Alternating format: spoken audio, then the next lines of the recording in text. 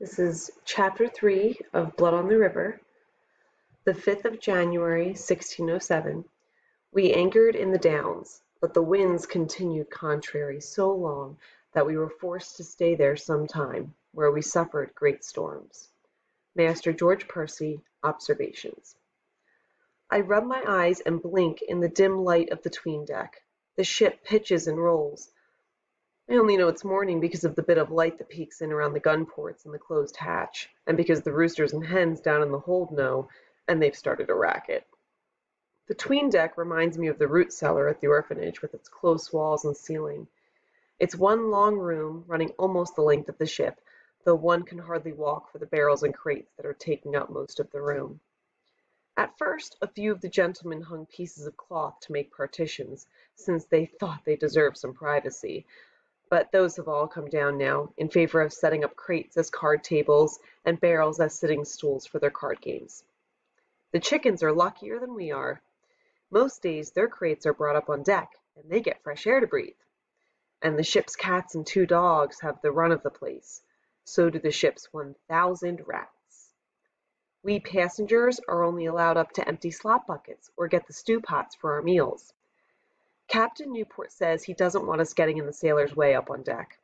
We are all seasick and bored, and we are going absolutely no place. We've had nothing but storms and winds blowing the wrong direction for weeks now, and so we sit anchored in the cold, close enough to see England's shores, but still strapped down in this hole of a 'tween deck with the stench of urine and vomit and chicken dung. The gentlemen complain constantly. They want to sail back to shore and go home. Sir Edward Maria Wingfield is the most vocal in his complaints.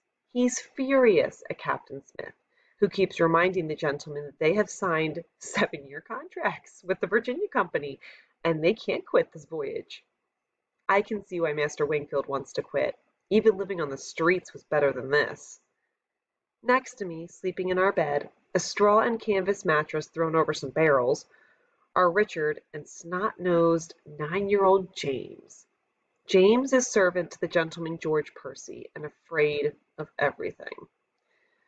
The men sleep 2 to a bed, but all 3 of us boys are crowded in together. There is a 4th boy, Nathaniel. He's older than I am, probably 13 or 14. It's a good thing he's on one of the other ships, or they'd have us sleeping 4 to a bed. I kick James to wake him. "Give me some room, you little worm." James groans and rolls over. He leaves a smudge of snot on the canvas. "I'm not a worm," he whines sleepily. Everyone is waking up now. I hear yawning, grunting, men relieving themselves in the slop buckets. "James, bring me my wash water, now." Master Percy is not a patient man, and James has to hop to fetch water even before he has a chance to rub the sleep out of his eyes. Richard is still sleeping. He is the soundest sleeper I have ever seen. Not even roosters crowing and men clomping right by his ear wake him. But Reverend Hunt is very ill with the seasickness, and he will need help. I jostle Richard hard. He groans, but doesn't open his eyes. Fine, I think. Let him go get a lecture on slothfulness from Reverend Hunt. James and Richard have become good friends to each other, even though James is a gentleman's son and Richard is a commoner. They are not my friends, though. I've kept my distance from them, and from everyone else on board the Susan Constant. Instead of trying to decipher which of the men are to be trusted and which are not, I've made it simple for myself. Trust no one. It's a philosophy that worked for me in the poorhouse, on the streets of London, and at the orphanage. I see no reason to change. Captain Smith has not beat me yet. He does not seem inclined to, but you never can tell. There's not much required of me aboard ship, just to bring him his wash water in the morning and empty the slop buckets we all use. There's not much for any of us to do, and that's why there's so much time for the bubbling up of discontent. And today is the day it boils over. "I have had enough," Master Wingfield announces. "The food is monotonous and salty, the commoners stink, and the storms will not cease. We will sail back to London at once. Who's with me?" "Aye," several of the gentlemen call out. "We are with you. We're ready to turn back." Captain Smith stands and addresses them.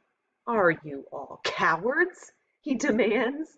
And are you liars? Were you lying when you signed your contracts with the Virginia Company? I cringe. Captain Smith is especially angry today, and I know he has gone too far. I've seen how these gentlemen wield their power when they are insulted. Master Wingfield answers Captain Smith in a low growl. You have forgotten your place, Mr. Smith. They should never have sent you gentlemen on this voyage. Captain Smith nearly shouts it. You're all weak, every one of you. You know nothing about survival. Master Wingfield is livid. I think he's about to thrash Captain Smith. I would like to see a fight, but Reverend Hunt steps in. Sick as he is, Reverend Hunt calms Master Wingfield down and talks about how God wants us to bring Christianity to the New World. He somehow makes a fragile peace, somehow convinces the gentleman to wait just a little longer for an east wind. But I know there is no peace inside Master Wingfield. I know it is only a matter of time before he strikes.